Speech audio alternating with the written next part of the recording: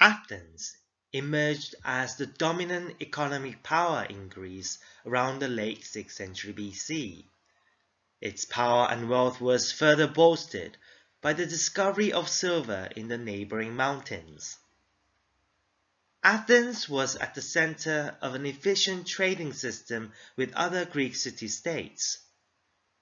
Trade was incredibly important for Athens, as it did not have the agricultural conditions to cultivate enough grain for its population. Athens transitioned through different systems of government as its population grew and became wealthier through maritime trade.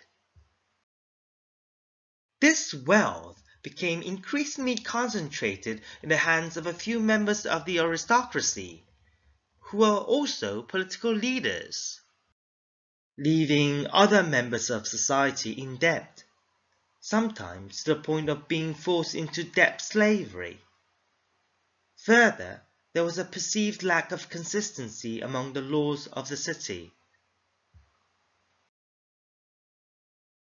The first series of laws written to address these inequities was provided by the statesman Draco around 621 BC. But the laws were considered too severe. The penalty for most infractions was death. This is where we get the term draconian. An aristocrat named Solon was called upon to modify and revise these harsh laws. He created a series of laws which equalized political power.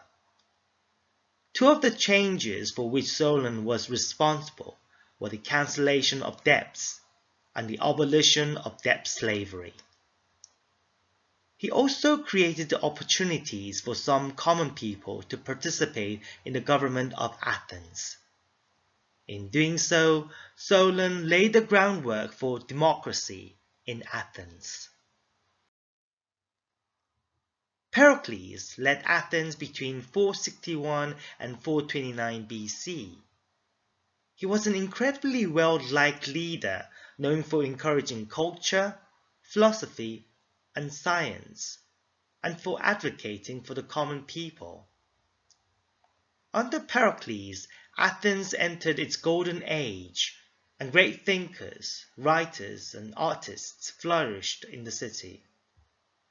Herodotus, the father of history, lived and wrote in Athens. Socrates, the father of philosophy, taught in the marketplace. Hippocrates, the father of medicine, practiced there. The sculptor Phidias created his great works for the Pantheon on the Acropolis and the Temple of Zeus at Olympia.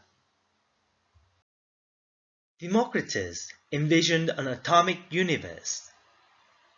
Aeschylus, Euripides, Aristophanes, and Sophocles wrote their famous plays. This legacy continued as, later, Plato founded his academy outside the walls of Athens in 385 BC, and even later, Aristotle's Lyceum was founded in the city center. Still, Athenian democracy was limited to its male citizens. Foreigners, enslaved people, and women were excluded from these institutions. Women's roles were largely confined to the private sphere, where they were responsible for raising children and managing the household, including enslaved people if the household could afford them. While women of the upper classes were often literate, most were not likely to receive an education beyond what was needed for the execution of their domestic duties. They required male chaperons to travel in public. Enslaved people, while not involved in political affairs, were integral to the Athenian economy. They cultivated food, worked large construction projects, and labored in mines and quarries. Enslaved people were present in most Athenian households, carrying out an array of domestic duties.